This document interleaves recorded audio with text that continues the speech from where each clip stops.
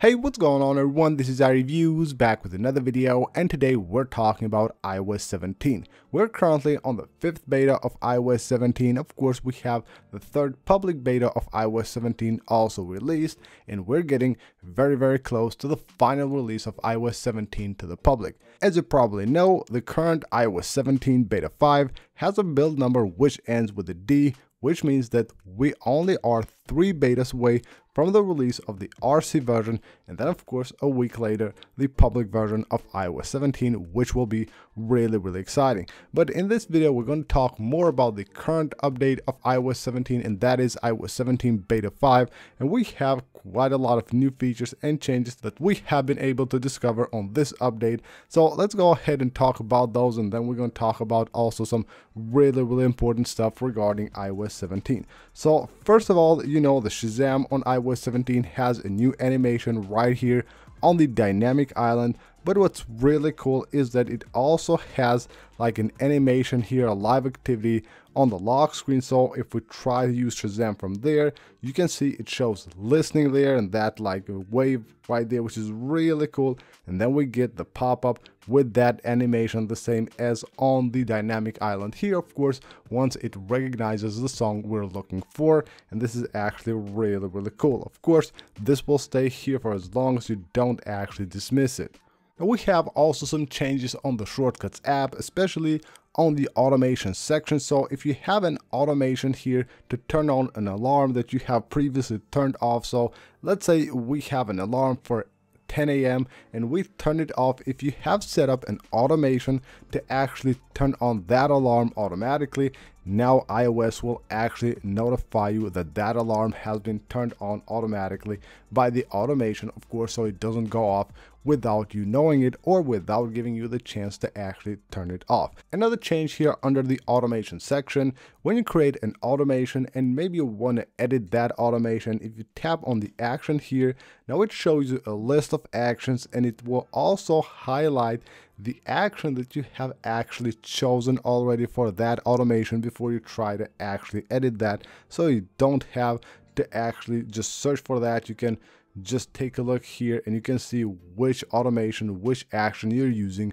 for that automation. A minor change here under the accessibility settings, we have a new glyph icon here for voice control. Now voice control, of course, has been added to iOS a long time ago, and it had the exact same icon for the last few years, and now we have a brand new icon for voice control. With iOS 17 beta 5, Apple has finally made some really important and very much needed improvements to the live voicemail feature. Now this is a great feature to have, but it actually was really confusing. Now with iOS 17 beta 5, we have a big change here. You can see what we're getting now. The prompt will get a total makeover with beta 5 once you update, and it's less confusing. So you will basically receive the call and you will start seeing right here the text what that other person is talking, and what you can do here is actually decide to just receive the call or just send a message. Or if someone you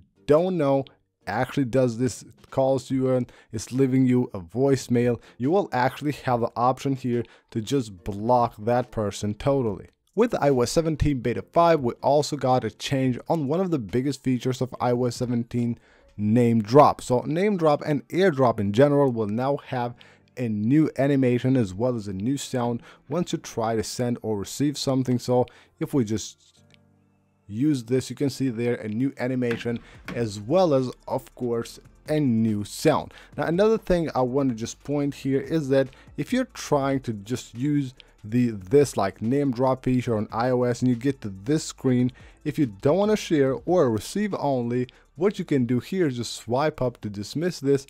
This is something you might know is actually kind of confusing because you're left with just 2 buttons there and doesn't give you an option to actually get out. So you just have to swipe up and you're good to go. With iOS 17 beta 5, you will also now get a new prompt here to share audio while connected to your car. So if you're using CarPlay connected to your car with your iPhone, now it shows you share audio as a prompt to basically give you that option. Another change here on the stocks widget. So the stocks widget now works as it should. when you tap on one of the stocks, it will actually take you right to that stock and not just open the app. And another very small change here, the feature that won't let you bring your iPhone close to your eyes with, of course, screen control now has like a wording change here. Previously it said iPhone is way too close. Now it says iPhone may be too close to your face, so just a wording change here for this feature. As I said on the first initial video that I did on iOS 17 Beta 5, performance on iOS 17 Beta 5 is the best that I have gotten with this iPhone. So I've used Geekbench, I've done score tests on pretty much every iOS software that was able to be installed on this device, and I never got a 7000 multi-core score. I got it here with iPhone 14 Pro Max on iOS 17 Beta 5, which is an amazing result, and we also have quite a good result here on the single core score. So performance wise, this is a great update. Even using it on daily basis, you can notice that it's very stable and it works really smooth. Now when it comes to battery, the last couple of betas we have seen some improvements, but with this beta I'm actually not seeing any improvements when it comes to battery life. Now it might be a bit early, we might have to wait like a couple of days more to see the real results when it comes to battery life, but it's not the greatest ever. So you can see right here the last 3 days, so with about, let's say, like 80 to 85% battery, we got 6 hours 54 minutes, and then here we have with about like 90% battery, 6 hours and 38 minutes, while today we have with about 40% battery, 3 hours and 51 minutes, which is a bit better than the previous days, but still it's not that great when it comes to battery life, of course, compared to the other betas that actually had quite a lot of improvements from beta to beta. But again, this update kind of will seal things for iOS 17, so we just saw like a few minor changes, not any big features added with this update. So of course from now on Apple is looking to work more towards the stability and of course battery life, as we're getting very close to the release of iOS 17 to the public. Now when talking about next releases regarding iOS 17, we kind of have a schedule now based on the reports regarding the new event for the new iPhone 15. We know that it's probably 99% sure that the event will be held on September 12th right here on a Tuesday, and based on that and based on the last beta of iOS 17, its build number, we can actually have here quite like a nice view of what will happen in the next few days. So first of all, we're currently on beta 5. I wouldn't expect a beta the next week. The week after, on the 22nd or 23rd, I would expect beta 6, while beta 7 most likely here on the 29th or the 30th of August, and then in September beta 8 right here on the 5th or the 6th of September, and then on the 12th, after the event, after the iPhone 15 event, expect to get the RC version of iOS 17, which will of course be the exact same version as the one that Apple will release to the public, which will be released, in my opinion, most likely on the 18th of September.